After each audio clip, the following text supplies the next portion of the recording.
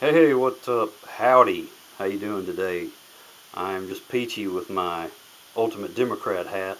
And no, don't ask me what ILA stands for. I can't remember. So get her done, make her great.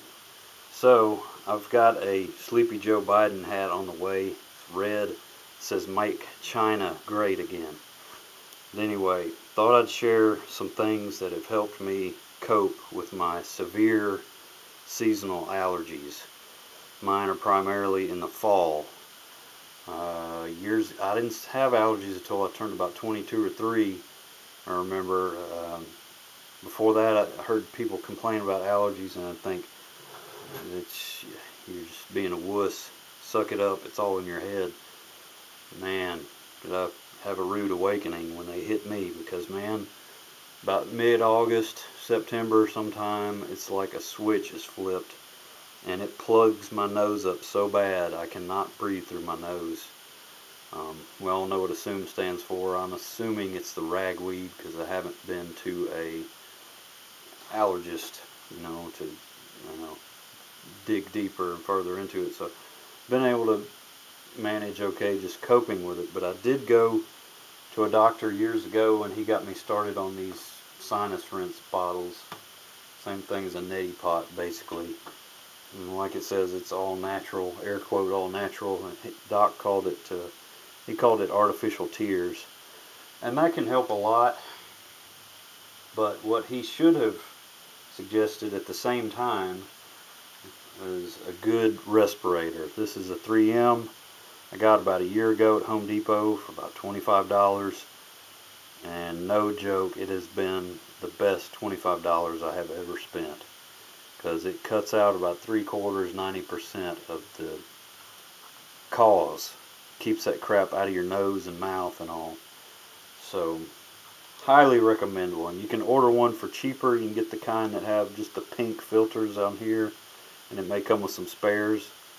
But these are okay with me. I may be in dirtier environments than some people, but these filters just twist counterclockwise 90 degrees and come off. The filters you can see, or the paper filters down in there, are still nice and clean on that side. You can take these apart and clean them, but they're kind of tricky. I use some like medical type hemostats, forceps, clamps, whatever you want to call them. And there's 4 little plastic clips down in there that you have to pinch for it to let loose, and this outer shell comes off. And then the other side of the paper filter, you'll notice it's dirty, because that's where it's catching the dirt. So I've gone in there and shop backed it out and gotten it looking a lot better, pretty clean. Haven't shopped or priced these yet, but they shouldn't be too bad. I'm sure I'll get some at some point. But I've also used, after I clean it out good, I use some of those kind of girly essential oil things like peppermint oil or whatever, but especially eucalyptus oil. I think that's supposed to help with your nose and all. So, and when mine gets real bad in the fall, like I said, it's like swollen nasal passages. It's like my nostrils just, swell up like that. There might be a little bit of congestion, but it's not that bad.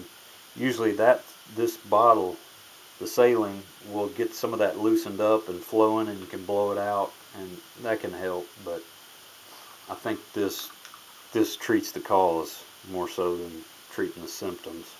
So you can go through and wash these little rubber grommet gaskets or whatever. This is your one-way exhale valve. You can pop this off with a flathead screwdriver, or just mine, I've had it off enough times and it comes off easy. Here's your one-way exhale valve. You can pop that out and clean it. Just push it out right there. And there's your the other 2 one-way valves are for inhaling right behind the filter. You can take those off and clean them too. I lost this one, so I made one out of some scrap rubber after I washed it and disinfected it good. So, pretty nasty on the outside. Should be fairly clean on the inside, because it's doing its job, So there you go. Highly, highly recommend that. That's helped me out. If you know you're going to be outside working in the yard, whatever, it's that time of year, wear it. You'll probably notice it helping a lot. Big difference. And close all your windows, when it hits. So anyway, something else that helps is these non-prescription type nasal sprays. This one's, I guess, Allerflow. I guess they get at Costco. I think's where we got it.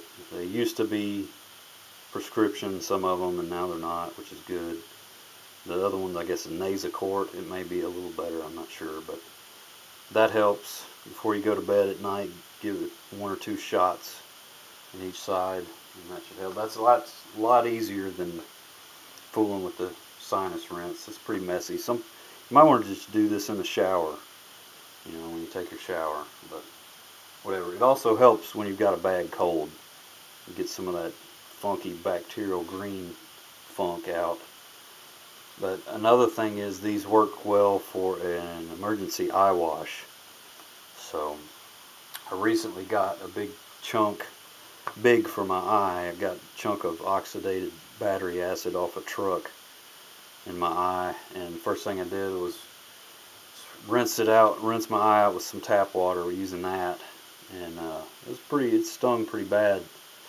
Called my neighbor that's a retired ER doc, and he said use salt water. So I think I used maybe a teaspoon in this, and it's 8 ounces, 240 milliliters. So that's a good thing to have handy, and they're cheap. They're pretty cheap, less than $20. So these are the saline packets they come with, that are fairly cheap, and nothing to it. Mix it up with warm water. Also, if it gets real bad, these breathe right strips help. Put one on before you go to bed, and that ought to help you be able to make it through the night, hopefully. And the knockoff ones are just as good. I think they got better and better to where they're about the exact same thing. The Walmart brand equates. This is good. So that's the fun of trying to breathe through your nose. Now this stuff, I love this stuff, but Walgreens doesn't sell it. So you can probably order it anywhere, but I'm okay for now. But this stuff doesn't help when it gets real bad, but it might help a little bit, kind of a placebo factor. But a friend of mine was talking about using Vicks Vapor Rub. No, that stuff burns. This stuff does not burn. It just helps open up your nose. You just put a little bit in each side, and it's pretty good stuff. I love it. So that's about it for everything I've got for coping with being able to breathe through your nose. Again, I'm not a doc, so use at your own risk. I'm not responsible for anything you do, but I know you're probably wondering why I've got the baby shampoo back there. So as far as itchy, watery eyes go, that's not been as big a deal with me, but maybe it is in the spring with the pollen occasionally. So just rinse your eyes out with warm water first and see if that helps. If it's still bad, hey, just get you some of this. Put a drop on your index finger, split it on your other index finger, and just work it into your eyes good. Soap it up, lather up your eyes real good, rinse it, dry it, and that should help.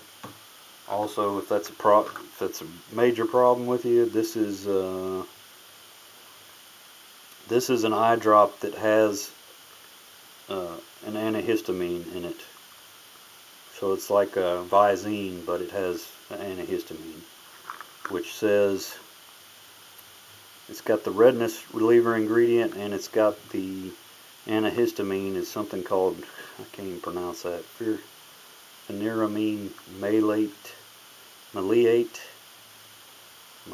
don't know, 0.3%. Look out, kids. Nobody OD on that. Must be pretty potent, I would think. So anyway, that actually has the antihistamine in it. You know, don't just start taking tons of Benadryl, because all that does is make you groggy, in my experience. So there you go. So hope that helps somebody out. It's helped me out a lot. I'm doing okay this year. It's not bad. So far so good, knock on wood. And have a good one. Take care. Word to you.